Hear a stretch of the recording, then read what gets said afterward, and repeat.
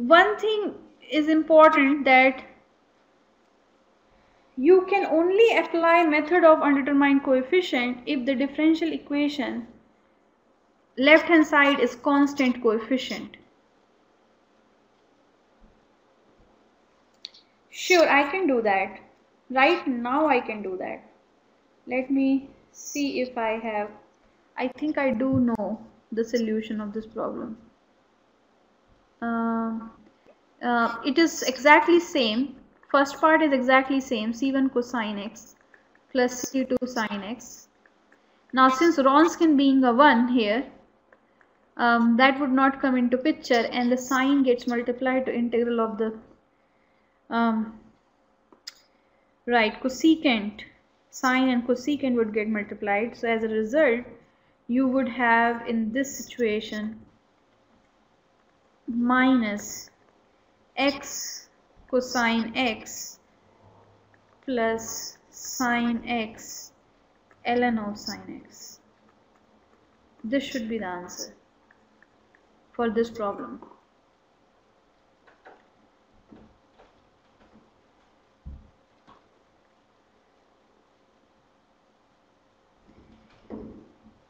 When we have constant coefficient in the left hand side, then only we can apply method of undetermined coefficients. If function f is nice, then only we can apply it. By nice, I mean here is polynomial, exponential, exponential times polynomial, sine, cosine, sine times polynomial, cosine times polynomial. These are the possible functions which we are thinking as a nice fellow. What was the yp in the answer? You mean which one? This one?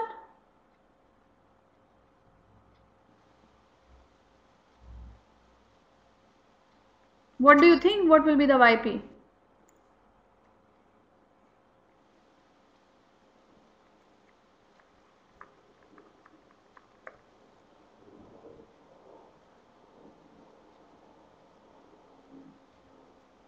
Okay, so just the portion, the added portion. Okay, very good. So now coming back here, let me break it in cases. If I have a polynomial, the best way to figure out a guess for a particular solution. Now this method is guessing method, but the way I break down this method in terms of slides here, it's basically no more guessing. With some analysis,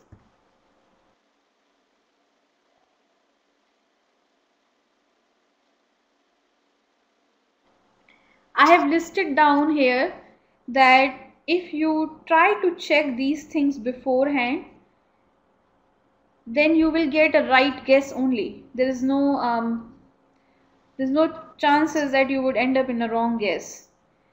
And what makes that guess to be right is the roots of characteristic polynomial. Those will help you to make a right guess. So if I have this function here, so let me start with a function,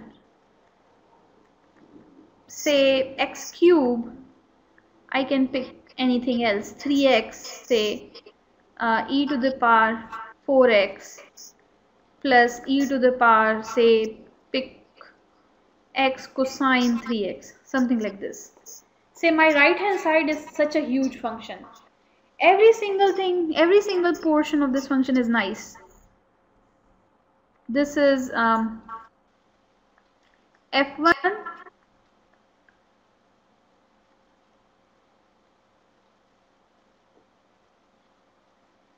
right, sure. So but first understand how to even find the guess for a form. So this is, say you break, given a right hand side, you break a right hand side into three pieces here. So let me add a slide in between because I am currently focusing on procedure here. I have to make a guess for f1, which I will call as z1, and this is a particular solution. So let me be consistent with my notation.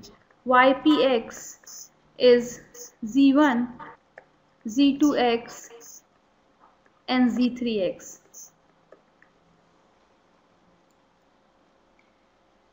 So in order to guess z1, the form of z1, I will check whether, being a polynomial, x cube is a polynomial, I will check whether 0 is a root of a characteristic polynomial or not.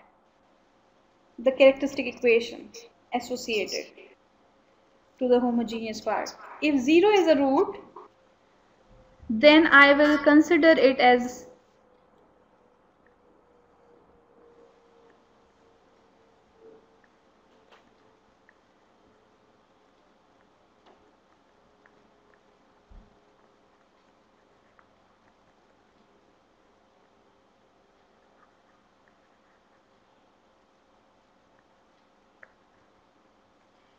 if yes, check the multiplicity. What can be the multiplicity? Multiplicity can be 1, multiplicity can be 2. Can it be more than that for second order differential equation? For second order differential equation, it cannot be.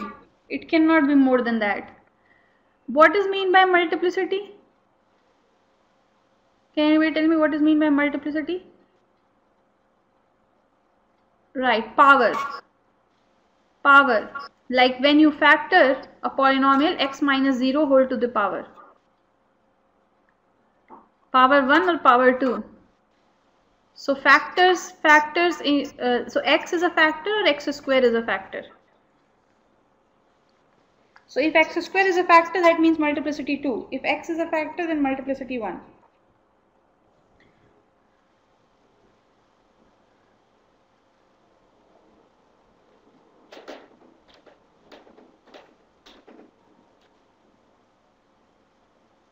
So if this is a situation, my guess will be x times ax cube plus bx square plus cx plus d. If multiplicity 2, my guess will be x square ax cube plus bx square plus cx plus d. If no, then my guess is ax cube plus bx square plus cx plus d. Now why I am picking up the cubic? Because what is my x? Fx, x cube. If it's x cube, I will pick a general cubic polynomial. And because of multiplicity 1, I will multiply by x. Because of multiplicity 2, I multiply by x square. Because of no multiplicity, I just take it like a cubic polynomial. So this cubic polynomial, when we will plug in the differential equation, we will compare the coefficients and get equations in a, b, c and d. And that's how we solve for a, b, c, d. And we will find our particular solution. But so far, this is a form of a particular solution. So for polynomials, checkpoint is 0. For exponential, what is a checkpoint? For exponential, like this format, checkpoint is power here 4. So you will check whether 4 is a root or not of a CP. If a 4 is root, then you will multiply. So this is again, then I'm just dealing with this portion here.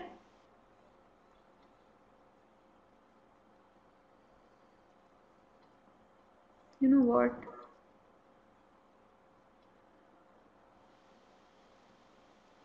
Let me just deal with this portion. So to find the Z2, I will check whether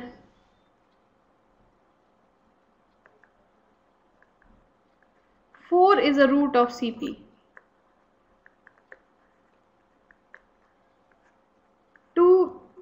Two possibility, no, yes.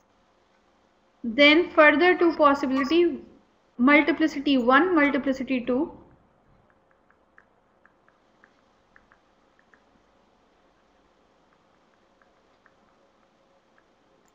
and no nothing. So here the guess will become ax plus b.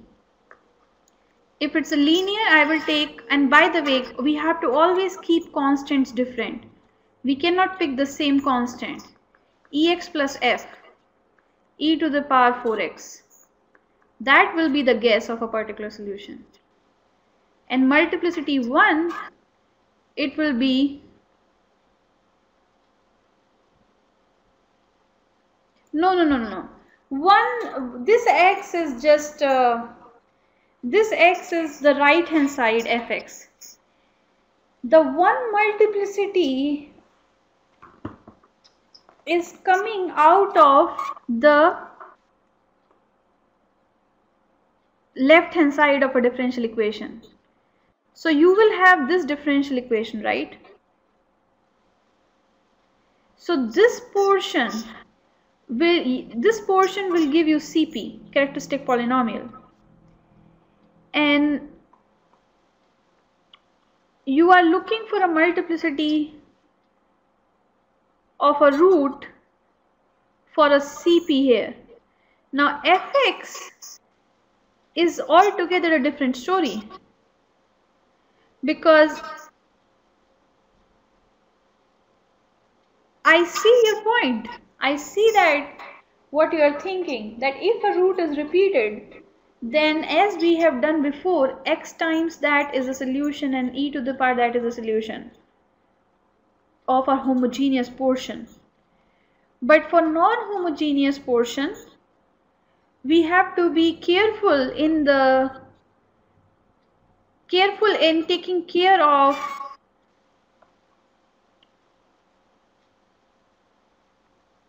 the best way to put it like this, that when you plug this back, suppose you don't take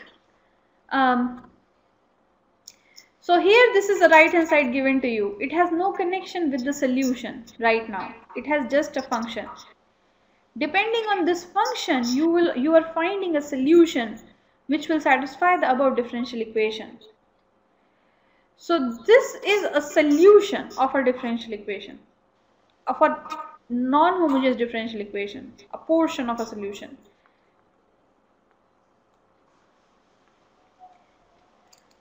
I won't say little more here. I will not say, because it would be more confusing. When I will show through an example, it will click you very quickly. Now if it is multiplicity 2, it will be x square ex plus f e to the power 4x, and if it is multiplicity 1, it is x ex plus f e to the power 4x. And for sine and cosine, you will check differently.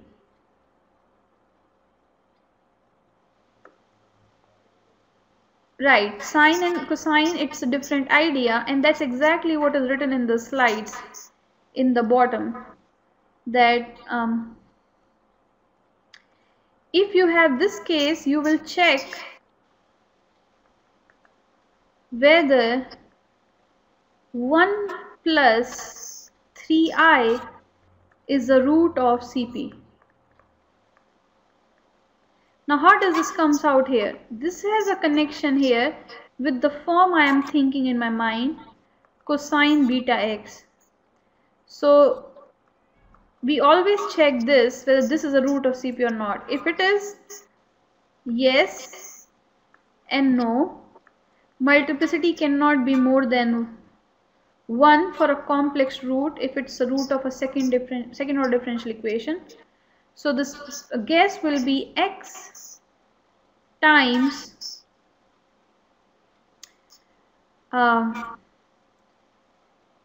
g e to the power x cosine 3x plus x times f e to the power x sine 3x. And if no, then no multiplication of x, g e to the power x cosine 3x plus f e to the power x sine 3x. So this is how you would do it. Sine and cosine comes together. If it is instead of cosine, it was sine, then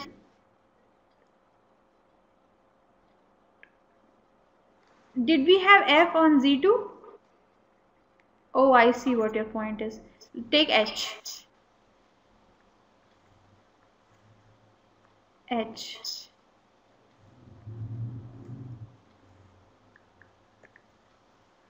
All constants need to be different.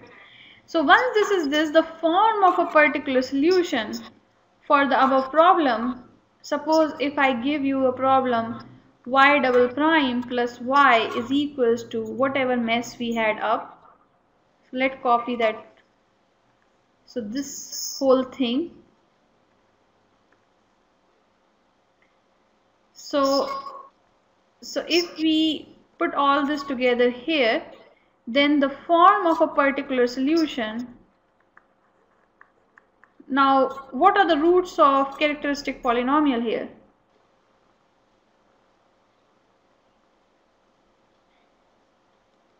Plus minus I, right? No. So they are basically, we don't have 0 as a root here. We don't have 4 as a root here. We don't have 1 plus minus I as a root. So this form of a particular solution in this case will be just ax cube plus bx square plus cx plus d plus ex plus f e to the power 4x plus g e to the power x cosine 3x plus h e to the power x sine 3x. So this is a form. So you how many constants you have? A, B, C, D, E, F, G, H. So many of them. So now the question is, how will you find all these constants? You will plug this solution back in a differential equation and compare the coefficients. So right hand side x cube coefficient is 1. So left hand side, what is the coefficient of x cube? You have to figure out and equate it to 1. X square coefficient on the right is 0. And you have to see what is the coefficient of x square on the left. And comparing this, you get set of equations for these unknowns and you solve for them. And once you have A, B, C, D values, you will have a particular solution. Okay. So this is now, it is the the most difficult, basically the problem I picked it up overall, containing all of my cases. But if you go down and see, say this problem here, it's so simple, right? It's so simple. What are the roots of the characteristic polynomial here?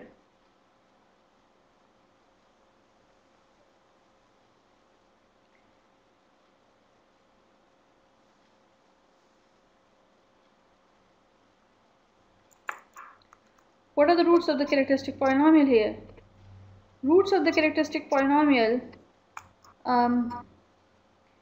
in this case will be, you are right, it would be minus 1 and 3.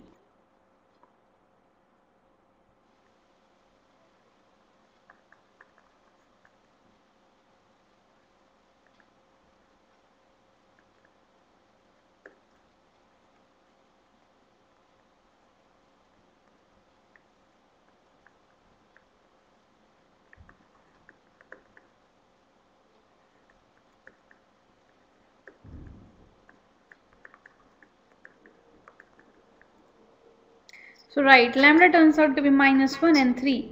So solution yhx, homogeneous solution, is e to the power minus x plus c to e to the power 3x. Right? This is solution. Now step 2 is to find a particular solution. So what is a guess for a particular solution?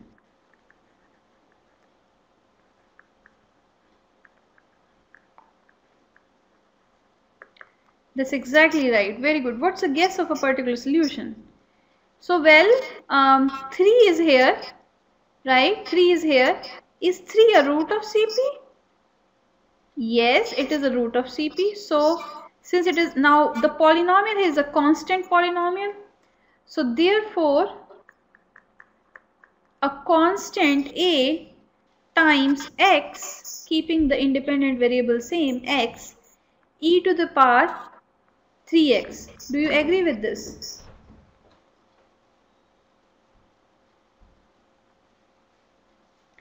Okay, now you will see real magic. If I plug this solution, if this is a solution of the above problem, it should satisfy differential equation, right? It should satisfy differential equation. So this is a differential equation.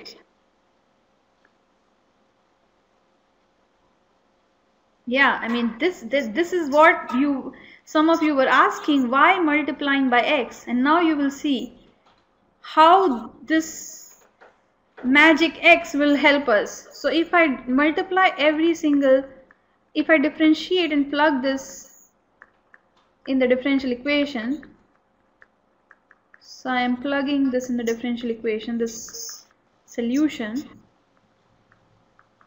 it is a particular solution, so it needs to satisfy this differential equation. So what is the derivative here? Double derivative of this. So let's do it. 3ax e to the power 3x plus a e to the power 3x. Now derivative of this needs to be done.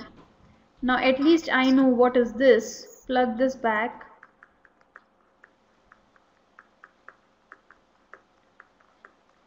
And subtract 3ax e to the power 3x and equate it to 2 e to the power 3x.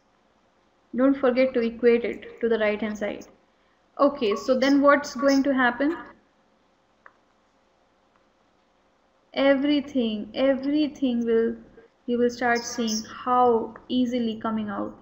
Okay, so this is e to the power 3x plus 9ax e to the power 3x plus 3a e to the power 3x minus 6ax e to the power 3x minus 2a e to the power 3x minus 3ax e to the power 3x is equals to 2 e to the power 3x.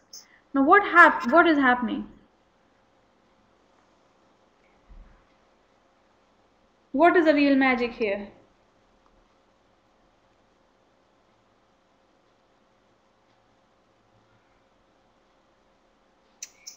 Much more than that. What is a real magic here?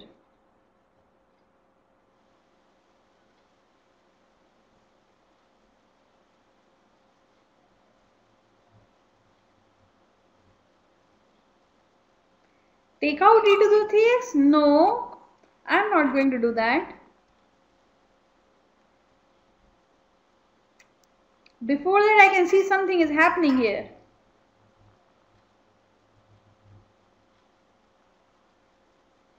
Aha, aha, aha.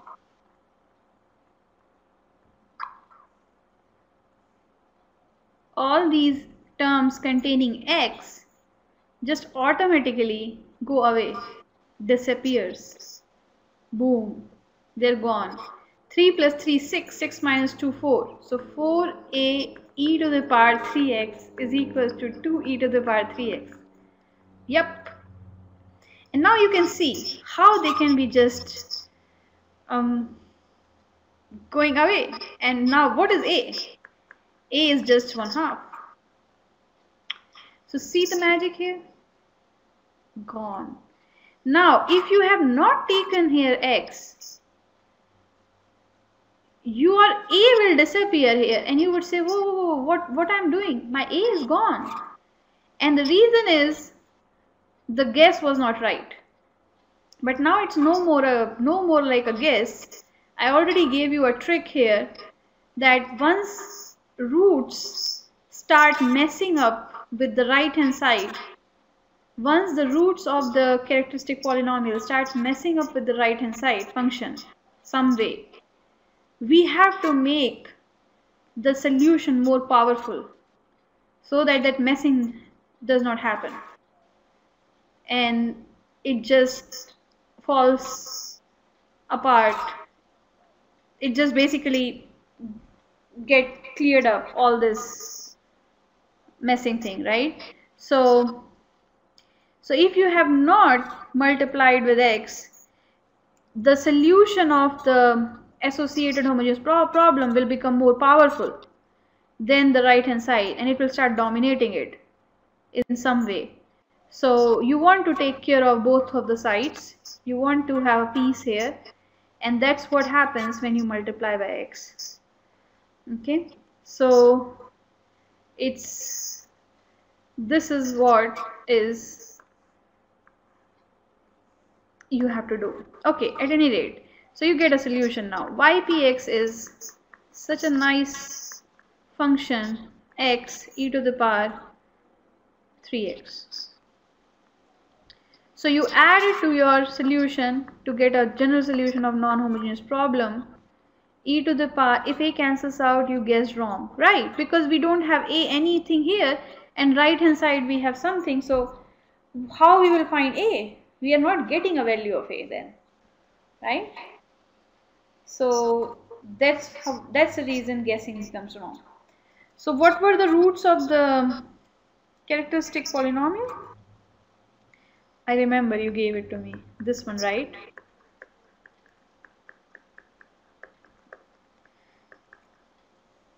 So this is the answer. So now you obtain the answer, general solution of a non-homogeneous problem. So you start learning how to solve non-homogeneous problem. Calculation gets harder when you have to have more constants and comparing the coefficient, but if you have such a nice function on the side, e to the power x or those things, then you can handle this by this method easily. Okay, I will give you one last proper and I will type them out in the, but because of time constraint, and I would encourage you to, and reason is it's given form here, form. So you know what are the roots, you just now gave it to me, the roots of here. Roots were -1 and 3. Then if you start writing the form of a particular solution, what is it?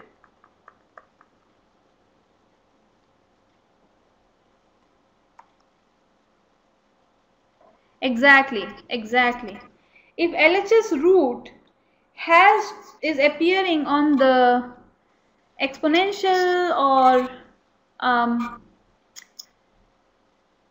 sine, cosine, those things, you have to take care of those by multiplying with their multiplicity. Oh, this one is different than the previous one? Oh, I see. Oh, I see.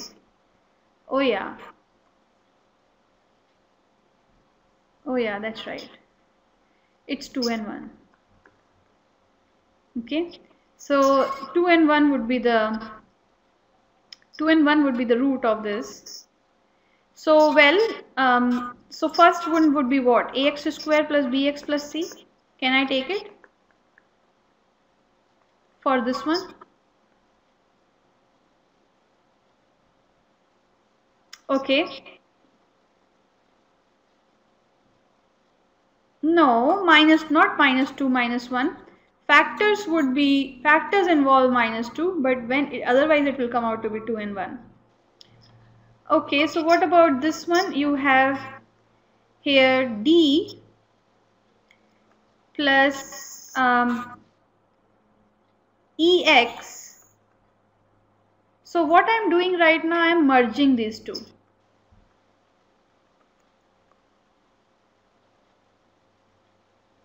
One is a root. I have to be careful. I have to multiply this by x.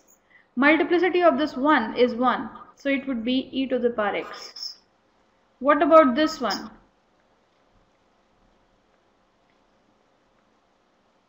Okay, you tell me what about this one. Tell me how will I handle this last one.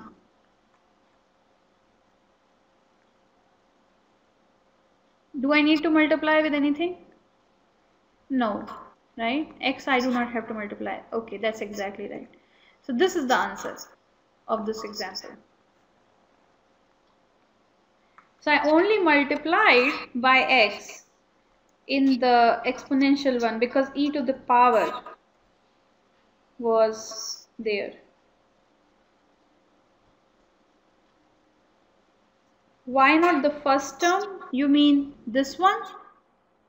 Well, 0 is not a root. We check 0. For polynomials, we check 0. This is a polynomial. 2x square is polynomial. So we will check whether 0 is a root of this. 0 is not. So I will just take a quadratic. That's right. Okay, so if you are ready